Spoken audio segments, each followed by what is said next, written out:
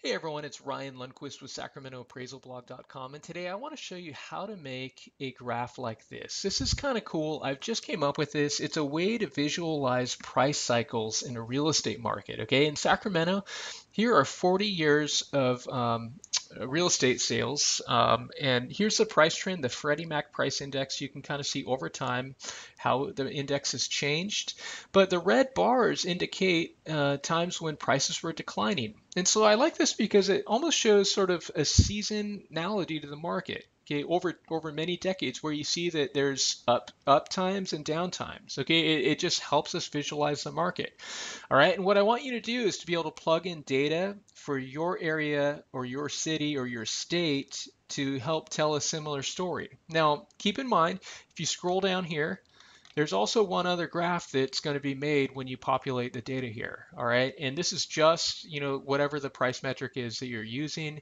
And I put that there because some of you might look at this graph and it might not be that meaningful, because what if your graph goes up and then there's one downturn? I mean, that's not very descriptive to have, one downtrend in an entire graph. So if you're on YouTube, make sure you have this Excel file. You can go to the description and you can download it in the link I provide. Here it is, sacramentoappraisalblog.com/price cycle template.zip. There are a couple hyphens in there. So anyway, super easy. Let's make this simple. There's 5 quick steps. First, I want you to go to the Freddie Mac price index. The link is right here under step number 1. And I want you to download the one that says MSAs. This is for the metropolitan areas. You can also download state and national data. I recommend first check out to see if your area is listed with Freddie Mac. Okay, now you're going to have to determine whether the data here is really reflective of your market. Okay, this is where we have to think beyond the numbers. Okay, in Sacramento, I've been using this price metric for a long time. I feel like it reflects the market pretty well. If you end up cutting and pasting this information into my Excel template and it doesn't look right, I mean, maybe don't use it. Okay, so you can see there's MSAs by price or by alphabetical order, and we're going to use Cleveland. So let's go over to Cleveland, the home of Jamie Owen, my friend. We'll see. Let's see here. Cleveland, where are you? Okay, Cleveland, Tennessee. Here's Cleveland, Ohio, and you can see there's one other area lumped in here. I'm not going to try to pronounce that because I don't know how, but I'm going to left click, keep the mouse down, and then scroll up. I'm basically going to try, oh, here we go. I'm going to stop at the top box.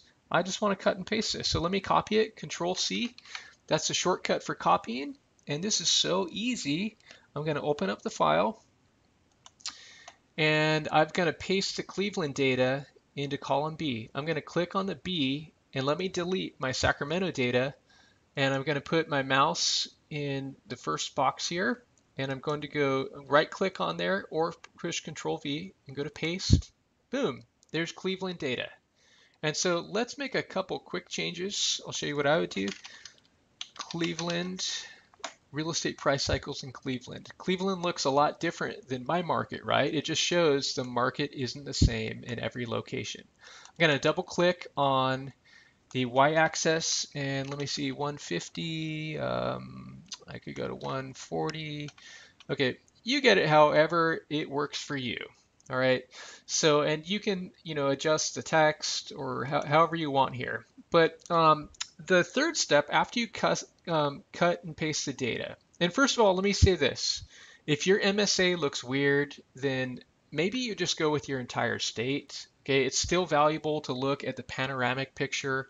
You can use the whole entire United States. I've seen it in here. I mean, it looks really bad. There's way too much data. It sort of takes out any real downturn besides 2005 for the most part. So here's what you want to do. Cleveland trended differently than my market. And so it looks like, let me see here, somewhere around um, 79, gosh, it looks like somewhere around, let's see, 1980, it looks like the market started to decline. So column C deals with that. And let's scroll down. And what I want you to do is to put 100 whenever there's a declining trend it's starting. So let's look here. when a decline began. Now, I'm going to have to make a judgment call here because it looks like it dipped for a few months and then it's going back up. And I want to definitely find, okay, so it looks like it's really declining here. And so I can kind of go through and I'm going to put 100 wherever it is declining. All right. Declining. Okay. Declining, declining, declining. Okay, now it looks like it starts to turn around right about, let's see here. Okay, and so let's see if we got that right. So basically, do you see what I did? Any place where there's declining, here's the trend. And it goes, let's see, from 75 to 90. And so 15 months, so almost a year and a half. And so do you see what it did on the graph? It put right there. Now, I could maybe do extend this, the whole way. It looks like a whole nother year where the market was sort of down a little bit, then up. And so you're going to have to make a judgment call on that. Okay. Let me scroll down to the 90s because look, it doesn't look like the market really declined at all. There was a recession in the 90s, but apparently Cleveland was doing really well. So way to go, Cleveland.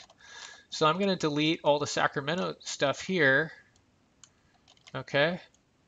And then let's go back up. Okay, so there's nothing there. Now it looks very similar to Sacramento, but let's kind of go down and see. Um, Scroll down and do we get it right? Okay, it's declining. Okay, so let's delete that. Delete that. Okay, it's starting now. Okay, we'll delete that. Okay, so it looks like the decline really started in early 2006. It goes down and all right, gosh, it ended right about the same time. Yeah, I'll probably, no, it was flat there, so I'll leave that. So, okay, so anyway, if I wanted to show Cleveland real estate cycles, here's what I would do. All right, now the cool part is that I have this other graph down here, and I could basically show, 40 plus years of sales in Cleveland once I, mess with the y-axis and one thing you might want to do, if you can adjust this for inflation, graphs like this look way better adjusted for inflation. I don't have time to do that right now, but otherwise it's kind of neat just to see anyway. But just for fun, let's look back up and let's go to the Freddie Mac price index and let's download the state. Let's just see all of Ohio just to see if the trend's similar. What I might recommend, I mean, just get it done with Ohio too, or whatever state or MSA you have, because I don't know, that could be interesting. So here's Ohio. Let's go through the same process. Control C. And look, if you have MLS data, I would actually suggest if you have data from MLS for the past 40 years, I would actually much prefer to use that. But the issue is in my market, our MLS data really only goes back about 20 years. And so I'm not privy to this type of information. So that's why I rely on Freddie Mac. Okay, so I deleted the Cleveland data and I'm going to paste in Ohio data. Wow, it looks just about the same. Um, I just want to make sure. Yeah, no, see that was definitely different. Um, but gosh, very similar trend, huh? Isn't that wild? A little bit of an uptick here. I don't know. So anyway, that's the story of the market. I just say use whatever price metric you want. You be the judge as to whether this works. Oh, one last thing. How do you save these images? There's a couple ways. If you have a snipping tool on your desktop, you can snip the image here, however that, or here's an easy way. If you click in Excel in the white portion and go to copy, and then if you open up a program like Microsoft Paint, this is a freeware program. I just push Control V and look, there it is. I'm ready to save the image. Okay, I can save it on my desktop. Okay, so piece of cake. I hope that helps. If you have any comments, comment below, no problem. If you like this, give it a thumbs up. But I just hope that for my colleagues that it helps you to maybe understand your market and to just really be able to tell the story of your market to a greater extent. And so feel free to use these anywhere. I mean, they're yours. Go out there and get it. Okay. Hey, thanks everyone. Take care.